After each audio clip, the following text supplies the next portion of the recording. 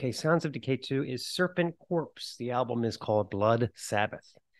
Exciting debut from this four-piece out of Montreal. Serpent Corpse formed back in 2020, and after a very squealy and raw 2021 demo, they have returned with Blood Sabbath, a very heavy, riffy affair in the vein of Obituary and early Celtic Frost. It's kind of strange. Metal Archives lists only 2 active members in the band, but don't believe it. We confirm with the band that the original 4 members are still very much a part of the project. Adam Briault and Chris LaCroix on guitar, Andrew Haddad on bass and vocals, and Zachariah Stu on drums. The band is definitely progressing. Song length's a little longer than the demo.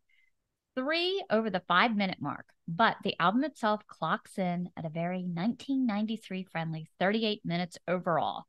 Most of the tempos are of the slower, dirgier speed, typically kicking into thrashy segments here and there for a minute or 2. Crucifixion Shine is a good study in the Serpent Corpse sound.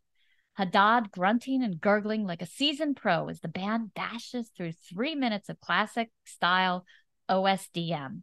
Seems like guitar solos are reserved for the longer cuts like the 6-minute Land of Rot and Misfortune. This is all we're gonna play. This is maybe the strongest cut on the record, with some very early Slayer-esque changes and effervescent leads from LaCroix.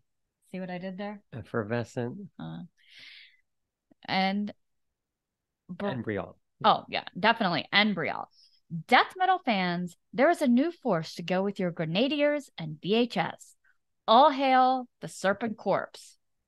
Okay, so this is Land of Rot and Misfortune. This is the Snaggletooth Extreme Metal Podcast.